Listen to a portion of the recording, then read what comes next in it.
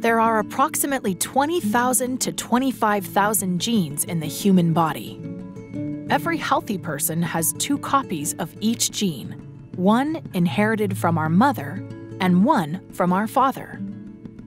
Angelman syndrome is caused by the loss of function of a single gene, UBE3A, on chromosome 15, which is vital to how the brain controls speech, movement, and learning.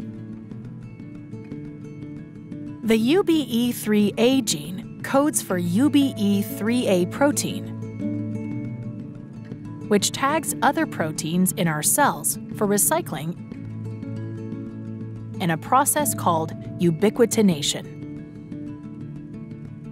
In our central nervous system, only our mother's copy of the UBE3A gene is expressed or active. The copy inherited from our father is silenced by a mechanism called the antisense transcript. This is a phenomenon known as genomic imprinting, which only affects approximately 1% of our genome.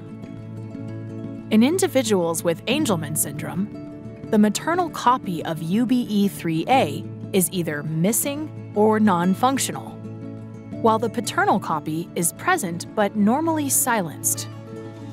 Research funded by FAST has investigated multiple ways to restore functional UBE3A in the central nervous system as a potential therapeutic for those affected by Angelman syndrome.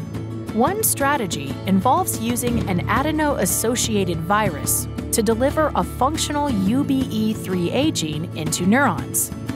Another promising strategy uses an antisense oligonucleotide to unsilence the paternal copy of the UBE3A. These research strategies, and others, have demonstrated very positive outcomes in animal models of Angelman syndrome. At least one of these strategies is expected to be in human clinical trial in 2020 as we march ever closer to curing Angelman syndrome.